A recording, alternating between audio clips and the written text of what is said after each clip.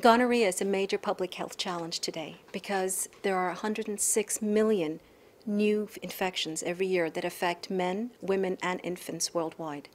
And there are hardly any treatment options available. We are at the edge of not having effective treatment to combat common infections, as common as pneumonia or otitis. And we are also at the edge of not having what modern medicine brought us, treatment of cancer, transplants, and intensive care, for instance. So this problem concerns all of us. Neisseria gonorrhoea, the organism that causes gonococcal infections, is what we term a superbug. It is an organism that develops resistance rapidly to almost every class of antibiotics that is now available. And not only that, it retains the memory of this resistance.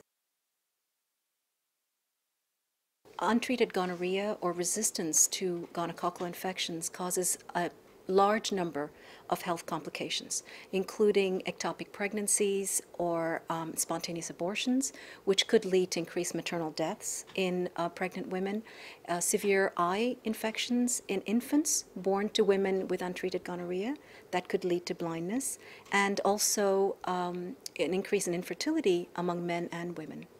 The good news is that the solutions are in our hands. It is about how we govern, how we consume, and how we produce. So governments should commit to comprehensive national plans to combat antimicrobial resistance. Prescribers should prescribe antimicrobials only when needed. The patients, consumers, they should use the antimicrobials for the full course appropriately. And those dealing with food-producing animals should use antimicrobials in these food-producing animals only for therapeutic purposes.